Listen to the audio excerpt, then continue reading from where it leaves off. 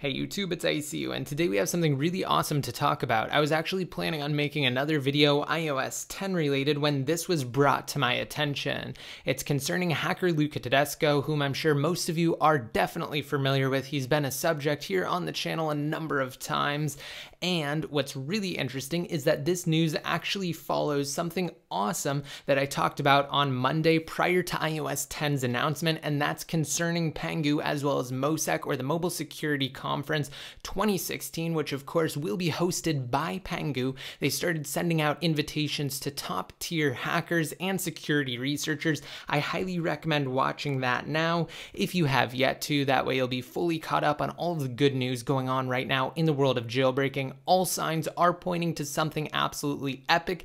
Let's hope that the good news just continues and we get a utility sooner rather than later. So with that said, let's go ahead and switch on over here to what we're talking about in today's video. Now, hacker Luca linked this code here, available on Ghostbin. We'll actually take a look at that in just a second, but it's accompanied by the following text, quote, gas gauge double free race condition 0-day exploit for iOS 9.3.3b or beta and lower. So this is absolutely epic news, guys. Luca just dropped a free 0-day exploit, which is really rather surprising. Tedesco has of course contributed to the realm of jailbreaking in the past, but this is a little bit different. This exploit is publicly available for anyone to utilize, whether it be Pangu, Taiji, or again, any other jailbreak group, and this could definitely aid in the creation of a jailbreak. Now, following that tweet, he followed it up with this one.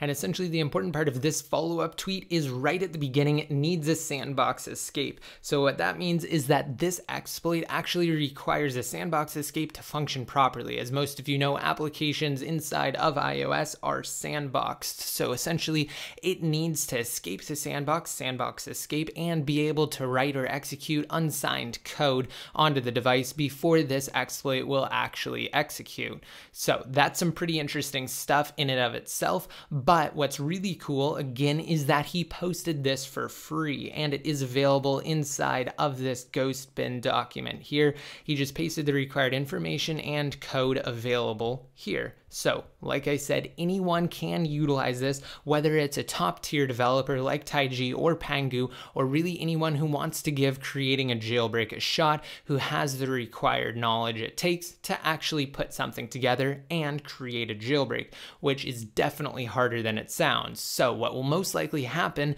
is that Taiji or Pangu, whichever group decides to issue the next untethered jailbreak utility, will utilize this exploit, giving Luca credit, kind of like what's happened in the past, where Luca has been accredited by Pangu, specifically in the Pangu 9.0.x jailbreak utility, except this time it is available publicly.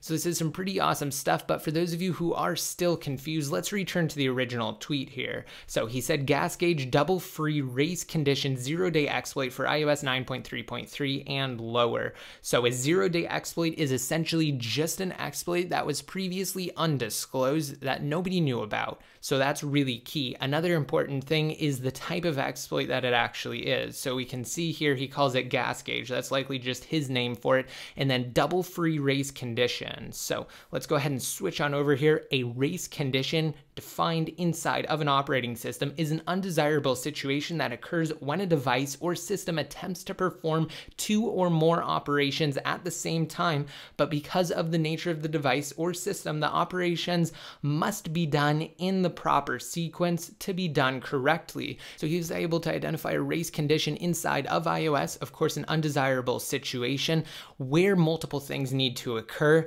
at the same time, but because they can't, he was able to exploit that and turn it into something that could definitely be usable in the creation of a new jailbreak.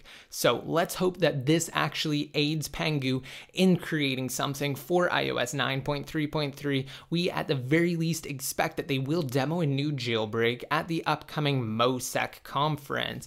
I'm definitely going to keep you guys fully covered on any and all new developments in the world of jailbreaking. Click the subscribe button below next to my channel name if you have yet to. If you want to be updated even more often, just like me on Facebook and follow me on Twitter. Of course, like I said at the beginning of this video, let's hope the good news just continues and we get a new utility shortly. I will keep you you informed. And until next time, this is ICU signing out. Join the iCrackUriDevice community on Patreon to help out the channel and to be featured in videos similar to these top contributors. Click the link on your screens now if you're on desktop, or check below.